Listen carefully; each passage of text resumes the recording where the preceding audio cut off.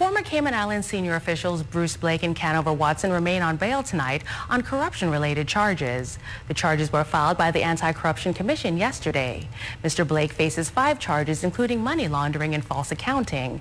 Mr. Watson faces 7 counts for similar offenses. Today, CIFA President Alfredo Whittaker and other CIFA officials hosted a media conference at their headquarters. He defended the association's decision to bring Mr. Blake back into the fold 1 year ago, even though he was under investigation since 2017. Blake present his case to the appeals committee.